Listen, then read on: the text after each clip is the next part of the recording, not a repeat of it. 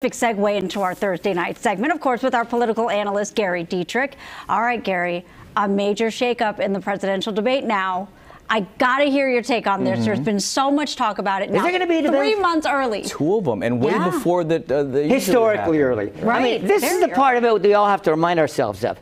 Nobody is an official candidate yet, all right? That's what happens, supposedly, friends, at the convention. However, yes, before we have any actual official candidates, we are going to have ourselves a live presidential debate. I mean, this sounds crazy. Why is it happening? Because the Biden people, this is politics 101.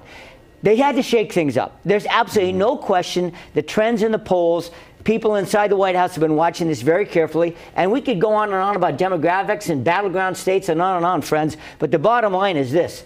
This was proposed by the Biden people, surprised everybody this week because of that. Because you got to shake up the race. If he does poorly, there'll be time to recover is part of the process, right? Well, yeah, he'll have something called a convention in August, right? I mean, this is, between the polls, Gaza, and a whole bunch of other things, this is what you do. I mean, you do not debate if you're ahead. You call for as many debates as you can possibly get, as early as you can get, if you're behind. I mean, that's been politics for decades. Okay, so that's the presidential debate. Yep. So what's your take on CBS talking about a vice presidential debate with Kamala Harris, of course, and whomever it's going to be? Yeah, well, we'll be on Talking Friends. We can break that news tonight because it's official. I checked it even on our CBS website. Nice. Okay. Yeah, no, this is for real. This very network, friends, you will be happy to know, is going to be hosting the vice presidential debate. And usually there's only one, so we can expect this is probably it. And usually they're really boring.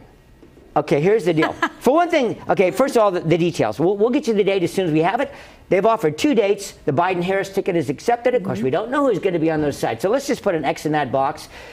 But why is this important? Well, everybody is saying, and we all know, President Biden's age makes a second term potentially a challenge. Right. So this is not only a potential third presidential debate, so to speak, but also, guess who's almost certain to run in 4 years? Right. So it's a Kamala Harris. I used the wrong word. I meant inconsequential. I think this is going to be a huge audience for this VP debate. Yeah, absolutely. Of course. Everyone wants to see what she has to say and how she can say it, right? Yep. All right, so the next one, too, an unusual move. Got to get your take on this one. California's GOP hopeful, Steve Garvey, apparently skipping his party's convention. What's up with that? Yeah, I mean, I know that he's played, low-key, said, hey, I'm just running for the people. He doesn't go to these big events, but that's a big one. Well, it is, unless you're running in California as a Republican, okay? And that's what this is all about. Because you're exactly right, Marley. He said, I want to be a candidate of the people. What does that mean? I don't want to be hyper-partisan. Right. All conventions always are about the base, right?